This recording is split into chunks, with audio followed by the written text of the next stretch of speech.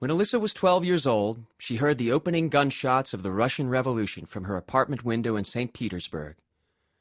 The idea shaping this revolution was that the individual must live for others, for the state, and sacrifice personal happiness for the good of the collective. Soon, Russia descended into a communist dictatorship. This was the beginning of 20th century totalitarianism, which eventually killed millions and millions of people in Russia, Germany, China, and elsewhere. But long before the perpetration of these atrocities, Alyssa was morally outraged by the very idea of collectivism, by collectivism's denunciation of the individual. She saw its essence as an attack on the most intelligent, able, and heroic among men. And to attack the heroic was to attack Alyssa personally.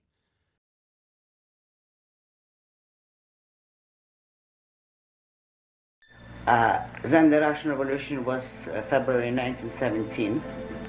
Then the Communist Revolution was the so-called October Revolution. And that was in that same year, October 17. We left in the fall of 1918.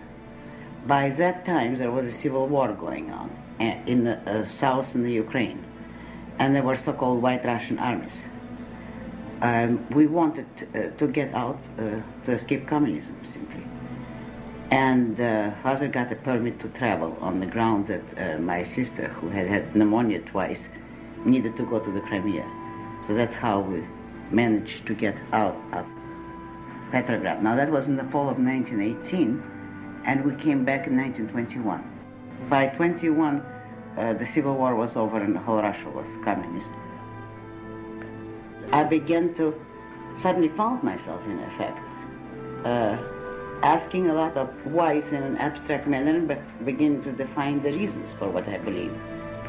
And then I realized that what I was now doing is thinking in principle. Today I would say it was the process of integration, really, but that I wouldn't have known then.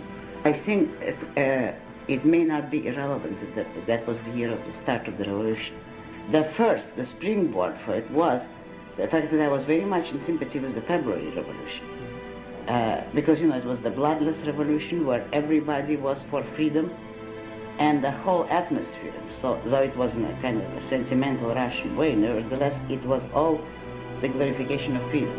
In my terms, it was the individual. What today I would call the rights of the individual. Why the individual's right? Why is it right for him to be free? Why is the strong, independent man important? By what right can anybody tell a man what he should do or what he should live for? And of course, then when the October Revolution happened, that's when my first conviction began, of a kind which I remember specifically concluding, the ones that I mentioned in the preface to the living, that nobody has the right to tell men to exist for the sake of the state. That the evil, which before that I would have called collectivism, although I wouldn't know the word, it would be the group, the herd, that kind of entity, now began to be statism, conscious. In contrast to the increasingly bleak prospect of life in Russia, Alyssa's high school studies included an introduction to the United States of America, the world's foremost society of individualism. From the earliest age, I had the impression, even before the revolution, that culture, civilization, anything which is interesting, as I would have put to me, is abroad. Now, I, in a general sort of sense, thought that I would probably be a writer in Russian. Therefore, I don't think I thought of settling abroad. But what it amounted to would be that I would probably live abroad, as many Russians in those days did. That in one way or another, what I would have considered my home would have been European culture. I didn't begin to even discover America till about the last years of high school. For the first time, incidentally, it was only in the last year of high school that they gave us a small course on American history. Before that, in all history courses, they gave you only Europe, Russian history, of course, and European. And it's in this particular high school in the South, when I graduated, they had one course on America.